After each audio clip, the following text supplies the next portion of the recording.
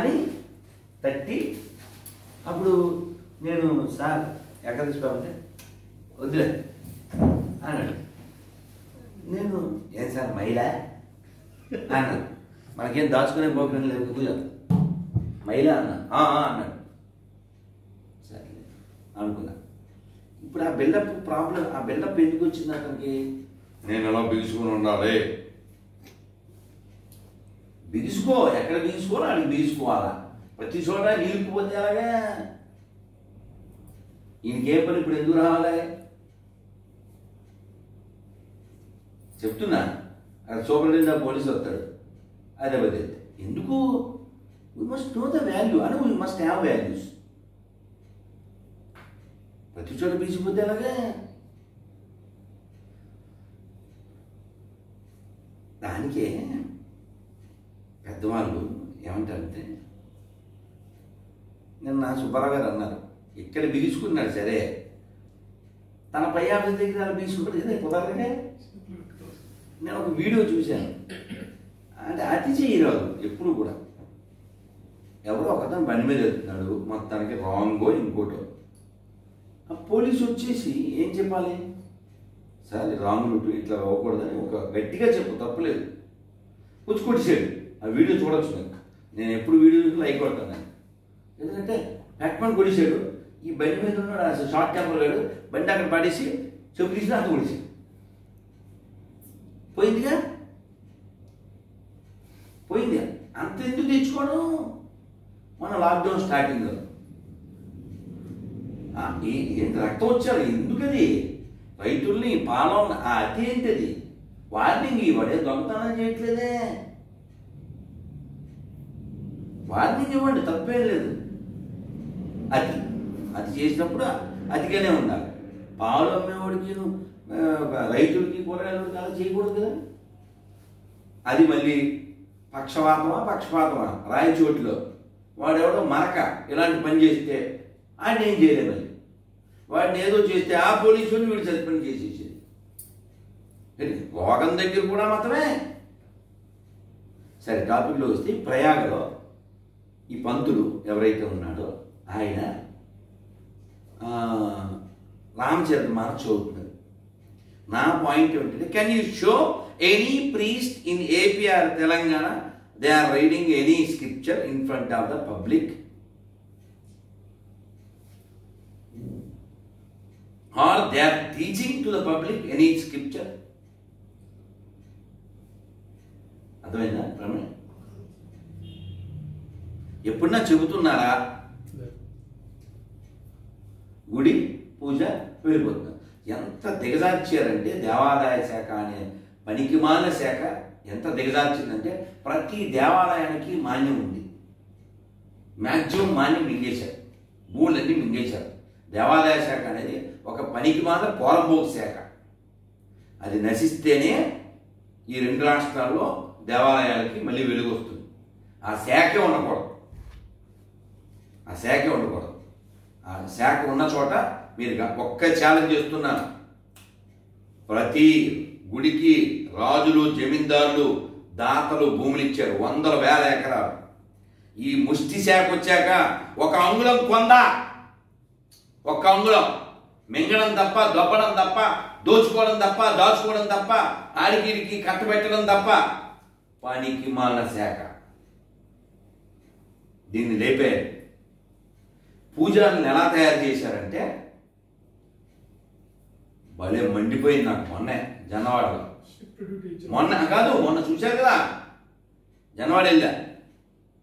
అయ్యో చాలా ఉత్తములండి, దగ్గరుండి దర్శనం చేయించి అన్నీ చేయిస్తాను గురుగారు అని చెప్పాడు. కానీ నాకు భలే హర్ట్ అయ్యాను, ఎందుకులేని ఊరుకున్నాను.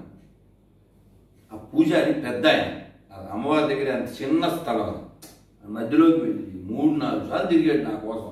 పూలమాల తేవడానికి ఒకసారి, సెలవుకి ఒకసారి, ఆరతికి ఒకసారి, అన్నిసార్లు తిరిగాడు. అని చాలా వినయంగా నాకు చెప్పాడు, దీన్ని జొన్నవాడ అనకూడదు, జొన్నవాడ అనాలి. ఎందుకు అనాలి అంటే, అది రజతగిరి, అక్కడ నరసింహస్వామి వేదగిరి, ఇక్కడ రంగనాథ స్వామి తలపగిరి, ఇవన్నీ చెప్పుకొచ్చాడు. నేను చాలా సంతోషం అయిపోయింది. అని చెప్పబోయినా వేస్తా, అలా 500 వేసాను అంతేనండి. భలే మండిపోయింది నాకు. 500 వేసాను, గట్టిగా 10 సెకండ్లు అవ్వలేదంటే అడుగుతాడు అటెండర్. వచ్చాడు ఈ పెద్ద ఆయన, ప్లేట్లో తీసి వాడికి ఇచ్చాడు, వాడు గుడ్డెలో వేసాడు.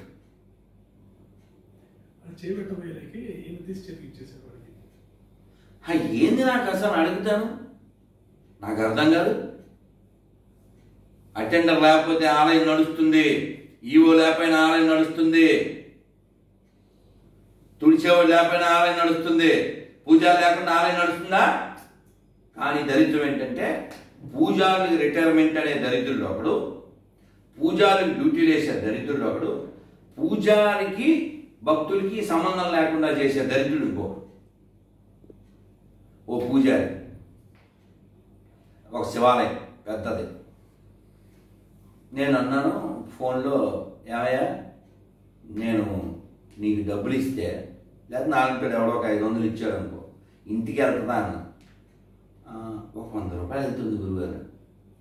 500 ఇస్తే 100 ఏమిటి అన్న. అంటే మీరు అడుక్కునే వాళ్ళని బయటే చూస్తారు, మాకు లోపలే బోర్డు మంది అడుక్కునే వాళ్ళు ఉంటారు గురుగారు. అమ్మ అర్థమైందా? అతని పేరు కార్తీక్. గురుగారు అటెండర్ చూపుతాడు, మీరు 500 ఇచ్చింది అంటాడు, అడుగు 50 ఇస్తా. ఇంకోటి వాళ్ళంటే కింద స్థాయి, వాళ్ళకి 50 ఇచ్చాడు. ఒక అందం ఆడొస్తాడు, ఎంత ఇవాళ అంటాడు. అసలు నాకు అర్థం కాదు, ఏ పని చేయని పోరంబో.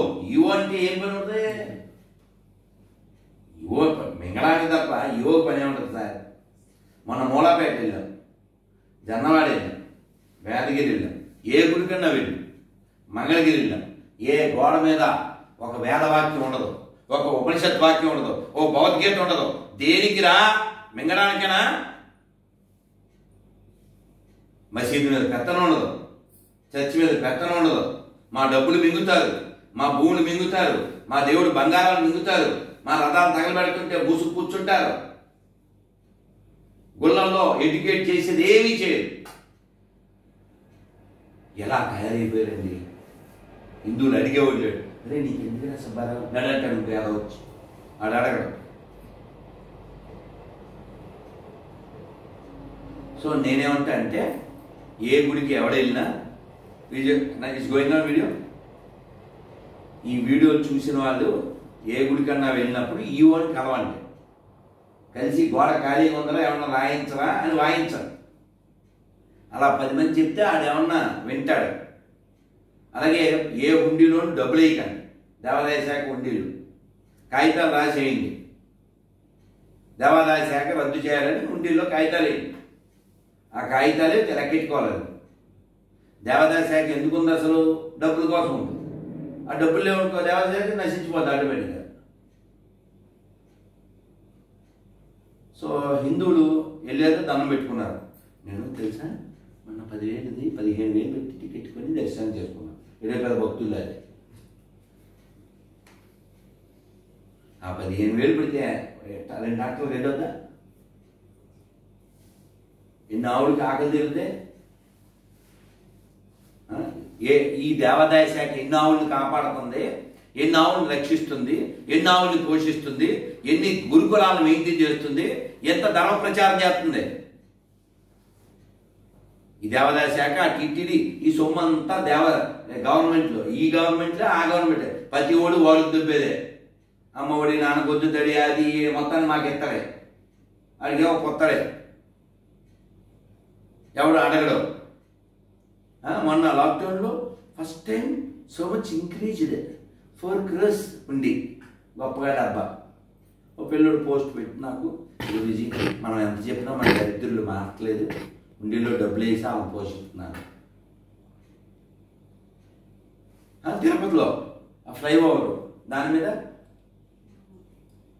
తిరునామాలు పెడితే దానికి మళ్ళీ అథవా సెక్యులరిజాలు అది ఇది మాట్లాడారు.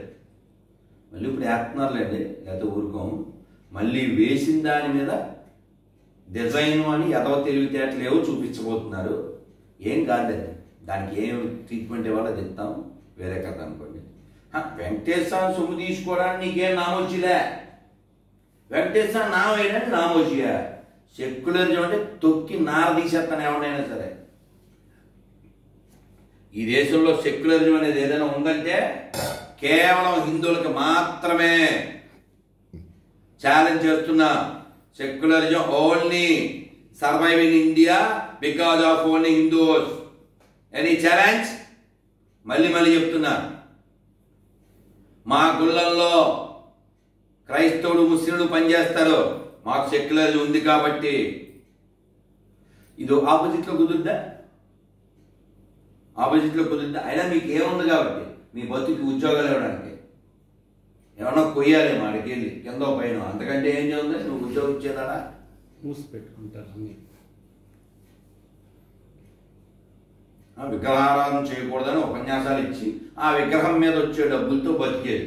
Most achieved religion in the world is Christianity. విగ్రహారాధన చేయరాదు అని చెప్పేసి తెనాలి రైల్వే స్టేషన్లో విగ్రహం పెట్టేది.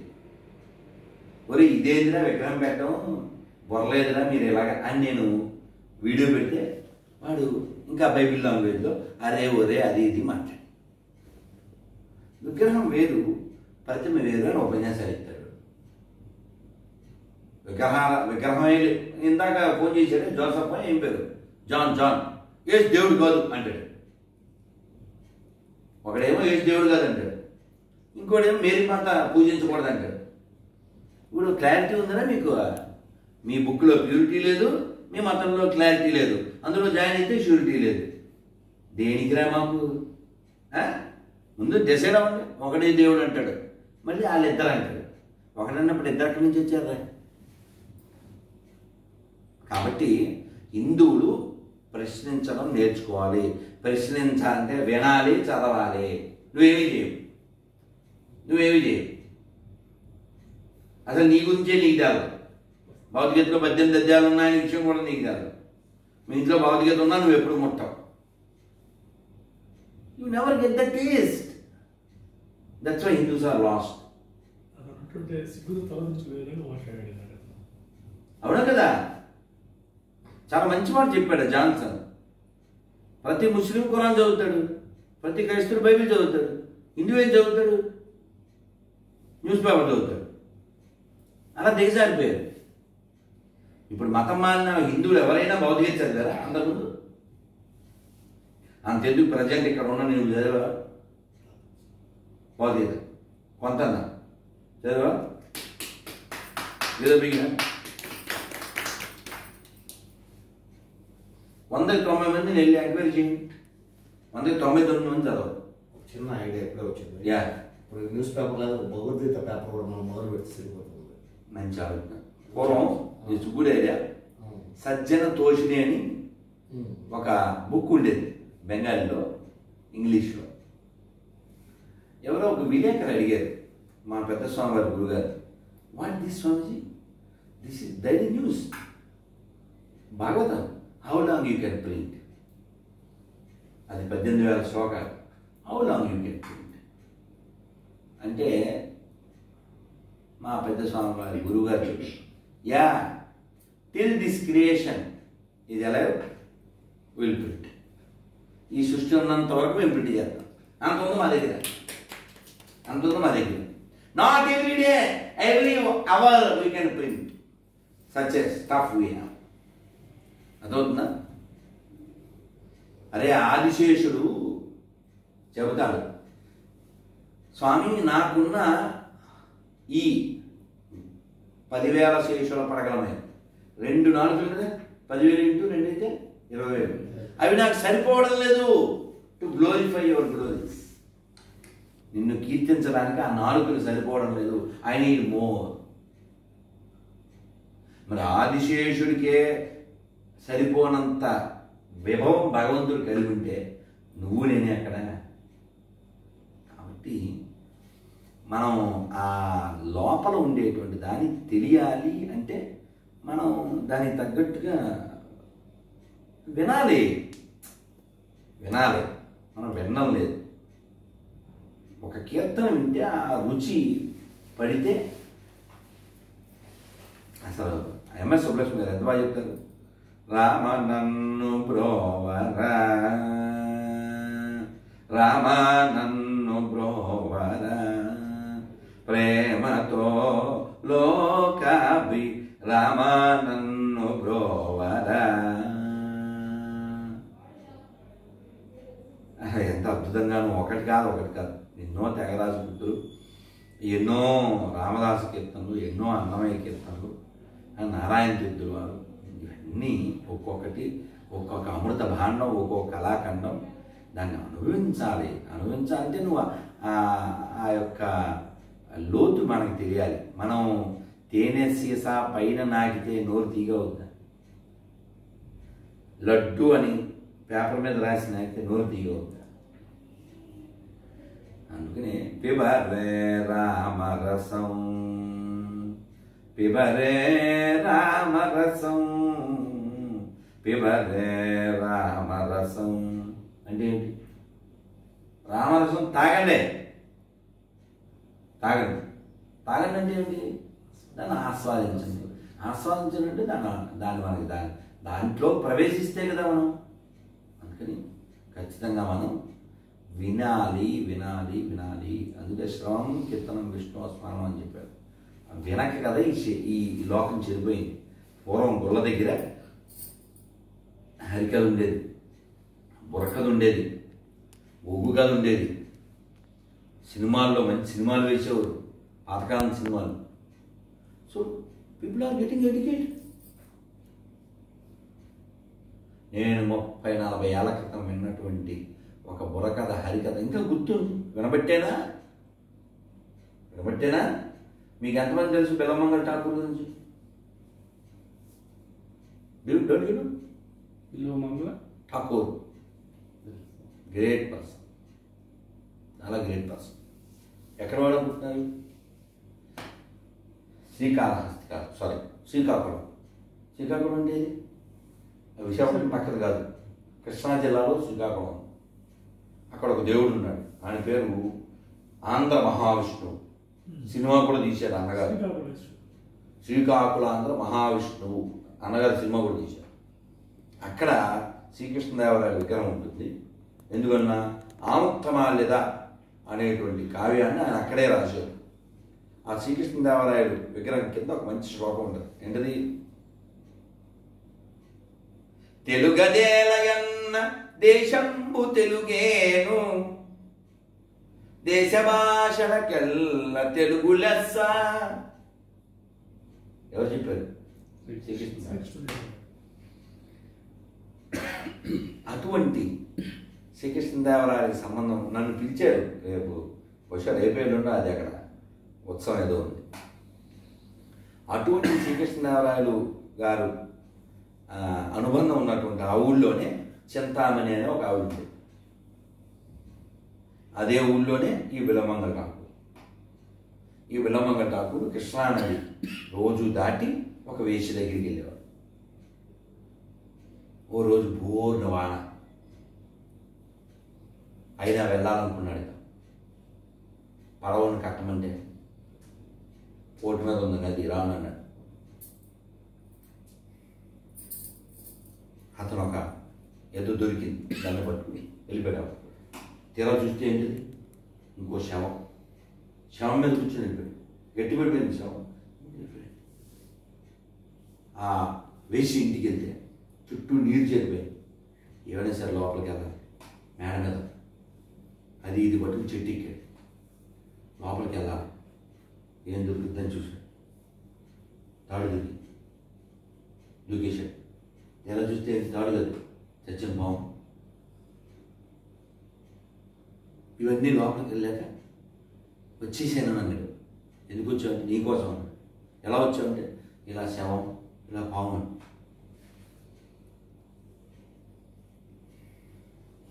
ఆవిడ ఇలా చూసి, నీకు సిగ్గుందా, నీకు బుద్ధి ఉందా? కేవలం నా కోసమని ఎన్ని ప్రయోగాలు చేస్తావా, ఇంత కష్టపడతావా? ఈ కష్టం ఏదో ఆయన మీద పెట్టుంటే ఈ పాటికి నీకు మోక్షం వచ్చేది కదా. ఈ తపనేదో ఈ తాపత్రయం ఏదో ఆ బృందావనేశ్వరుడి మీద పెట్టుంటే నీ జీవితం బాగుపడేది కదా. ఛీ అన్న చచ్చిపోతాడు ఎవడైనా. మనసు విరిగిపోయింది. అలా బయలుదేరి వెళ్ళిపోతున్నాను. అయితే రాత్రి వెళ్ళిన మనసు మళ్ళీ పొద్దున కట్టుకుపోద్ది. ఎందుకంటే సిగ్గుచారం ఉన్నది. ఈ సిగ్గుచారం లేకుండా ఇతను వెళ్ళిపోతుంటే అంటే ముందు హట్టింగ్లో ఉన్నాడు, కానీ ఒకసారిగానే వంకర పోతుగా అతను వెళ్ళిపోతూ ఉంటే ఎవరో స్త్రీ కనబడింది. మళ్ళీ వెనకాల వెళ్ళిపోయాడు.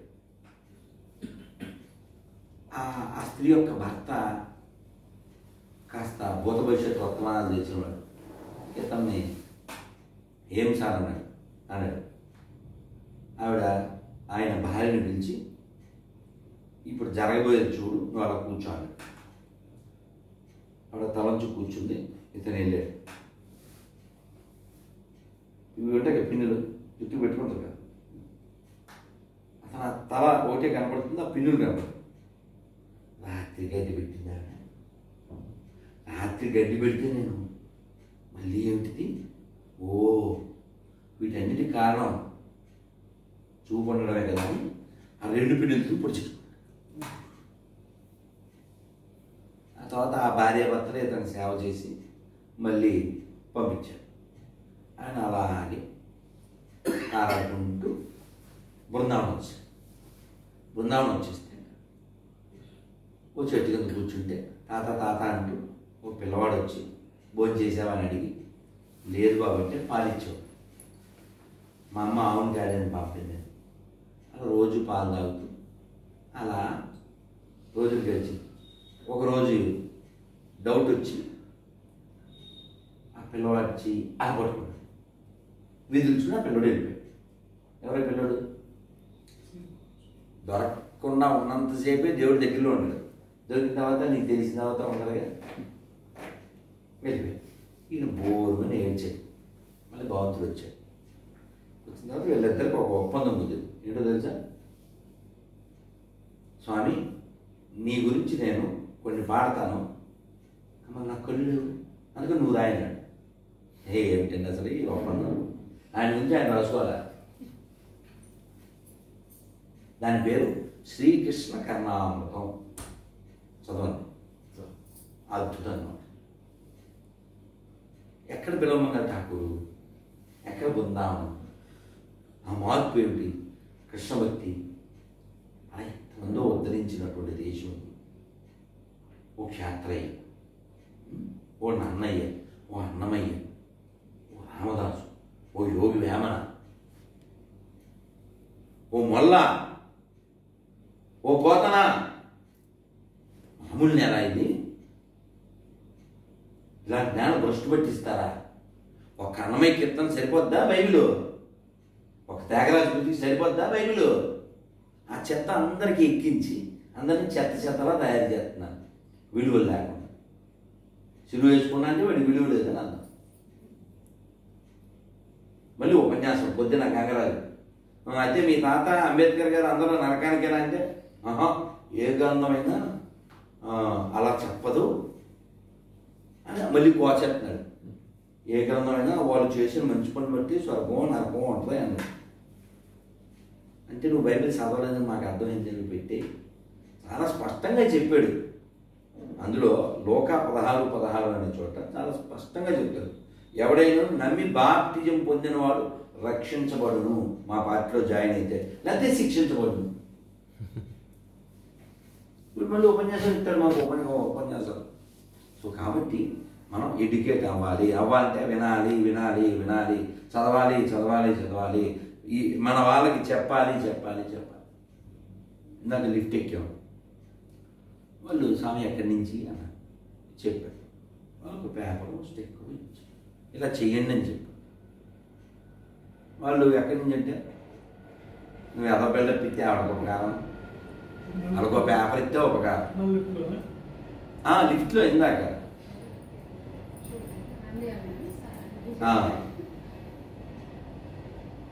పేపర్ ఇచ్చాం. ఎంకా మీద చదివారట పిల్ల, వాళ్ళ అమ్మగారు. మరి పైనుంచి వస్తున్నారు, మీకు తెలుసు.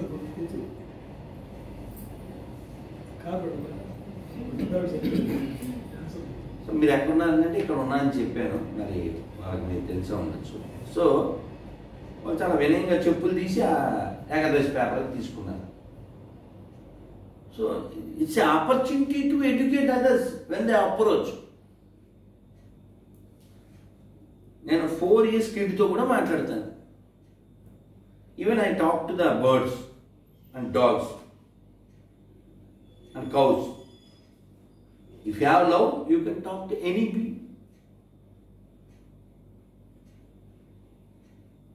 ఇది లేదు. అందుకని నేను చెప్పాను, పొద్దున్న చెప్పాను, మధ్యాహ్నం చెప్పాను, ఈ భూమికి కావాల్సింది ముస్లింలు, క్రైస్తవులు, హిందువులు కాదు. ఈ భూమికి కావాలి మనుషులు కావాలి. మనిషి అంటే క్వాలిఫికేషన్ అంటే దయ ఉండాలి. తనకు ఉపకారం చేసేదానికి కూడా అపకారం చేసేవాడు మనిషి అని ఎవడగా. ఎక్కువ మంది మనుషులు వాళ్ళేగా. ఏం తింటున్నాం? Tuna fish. అదేమిటో మళ్ళీ ఉపన్యాసం అది అయిపోయాక దేని గురించి? జీవకారుణ్యం, దానితో ఉపన్యాసం. టోనా ఫిష్ తినేసి టీనా గారు ఉపన్యాసం పెట్టాలి. అదే అన్నమాట. అందుకని మనం ఎడ్యుకేట్ చేద్దాం. ఎవరి స్థాయిలో వాళ్ళు చేస్తే ఈ దేశం మళ్ళీ పూర్వవైపు పొందడం పెద్ద విషయం ఏం కాదు. భారత్ మాతాకి. Thank you.